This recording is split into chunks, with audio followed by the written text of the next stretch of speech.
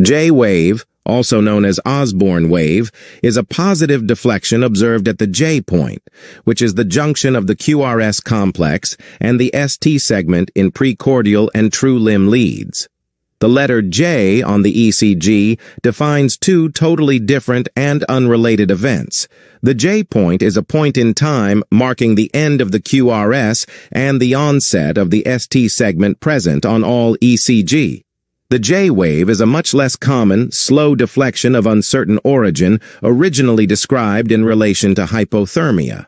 It will appear as a reciprocal, negative deflection in AVR and V1. It is most commonly associated with hypothermia, but they are not pathognomonic.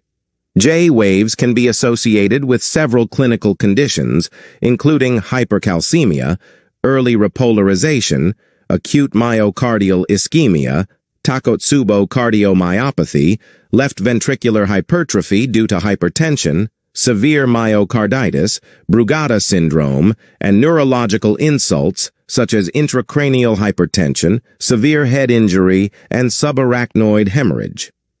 In hypothermia, reduced body temperature leads to altered myocardial repolarization. The waves often become more prominent as hypothermia worsens and may diminish with rewarming.